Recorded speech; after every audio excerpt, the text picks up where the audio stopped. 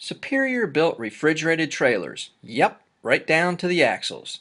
To the untrained eye, an axle is an axle, but to those that know the importance, it's a huge part of the total package.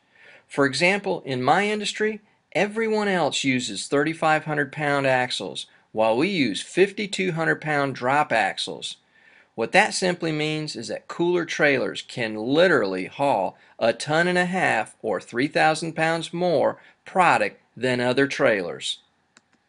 We use drop axles to give us easy ground entry into the trailer. In fact, 19 inches up into our cooler trailers, just like a step of stairs at home.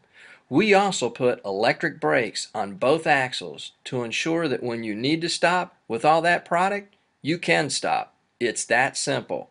Axles play an important role in what and how much you can ultimately haul in your freezer or refrigerated trailer, and should also play a role in your decision as to how you plan to use yours.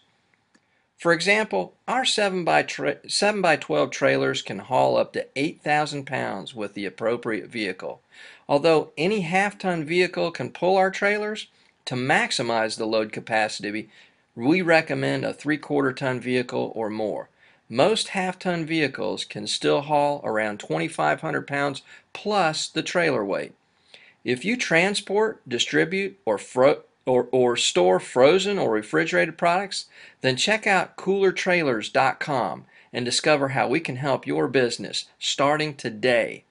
Axles may not be glamorous, but they are an important piece to a superior built refrigerated or freezer trailer from Cooler Trailers.